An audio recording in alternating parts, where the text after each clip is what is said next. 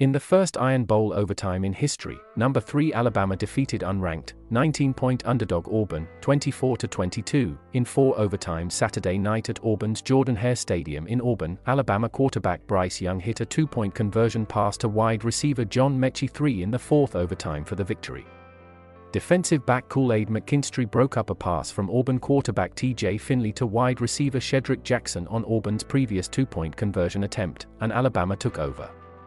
When college games are still tied after 3 overtime periods, teams are forced to go for 2. Alabama head coach Nick Saban talks with players in a timeout during the first half of an NCAA college football game against Auburn Saturday, November 27, 2021, in Auburn, Ala. After a 10-10 tie in regulation, Alabama had possession first in overtime and took a 17-10 lead on a 6-yard touchdown pass from Young to wide receiver Slade Bolden.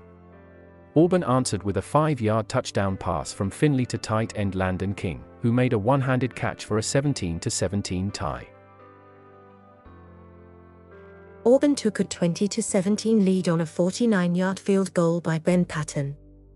Will Richard followed with a 37-yard field goal to tie at 20-20. Alabama trailed all game before tying it 10-10 on a 28-yard touchdown pass from Young to wide receiver J.A. Brooks with 24 seconds to play in regulation. Brooks caught the ball just in bounds, but it was reviewed to see if he maintained control of the ball as he fell. The touchdown stood. Will Richard's extra point was good, and Auburn ran out the clock to bring the game into overtime.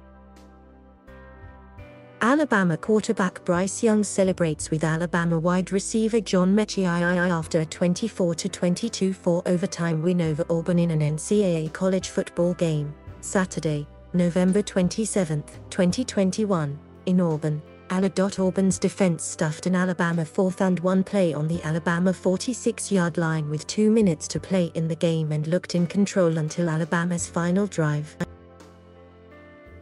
The Crimson Tide didn't score its first points until a 30-yard field goal by Richard with 8:44 to go in the 4th quarter. After a scoreless opening period, Finley put the Tigers up 7-0 on a 15-yard touchdown pass to wide receiver Kobe Hudson with 6:50 to go in the 2nd quarter.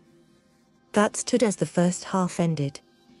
It marked the first time Alabama did not score in the first half of an Iron Bowl since a 9-0 loss in 2000.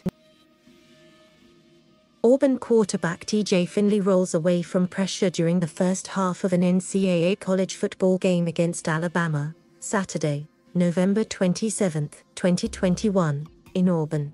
Auburn made it 10-0 on a 33-yard field goal by Patton with 11:43 to go in the 3rd quarter.